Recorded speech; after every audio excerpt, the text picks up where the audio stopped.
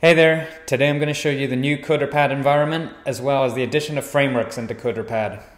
Easiest way to do that on my end is by creating a pad and showing the new environment. So you see that there is a Ruby tab over here in the left hand side as well as drawing mode. I'll just quickly open that. And then the ability to add a new environment or a question to the pad. So just for context, I'll open this menu. You can select from over 30 different languages, but in this case, I'll select JavaScript, and I'm just going to quickly write a console.log. You see here, I run the code, and there's my console.log there, and then the hello world console logs there. I'm just going to switch back to the Ruby tab just to show you that you can switch between the different tabs very quickly. So I've attached a new language environment, but what I'm going to do now is attach a question. So you see here, I click this menu at the top, select a question.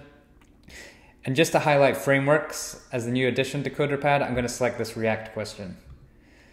So boom, I've just loaded this new tab. You see it's labeled as question with the React symbol. But you'll notice there's now a file tree that makes up the React application. This includes all the components and the different files that you need to render the application, and boom, you'll see the app rendered over here on the right hand side. You also have access to logs, which will give you any errors while you're coding. And then you also have access to a shell. So I'm just going to quickly run and create an empty directory. So you see here, I just created the empty directory and it's in the folder structure. What I'll actually do now is install a package into the environment. So I'm going to just install the popular package Lodash. Boom, it's installed. You'll see it's available in the package JSON.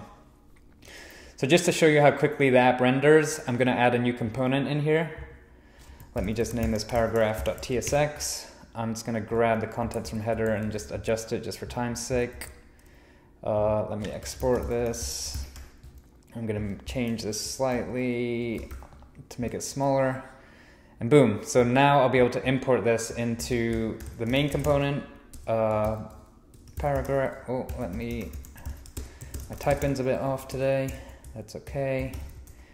So boom, I've just imported this paragraph component, and now I'm going to actually render it. So here I will just use paragraph. Hello.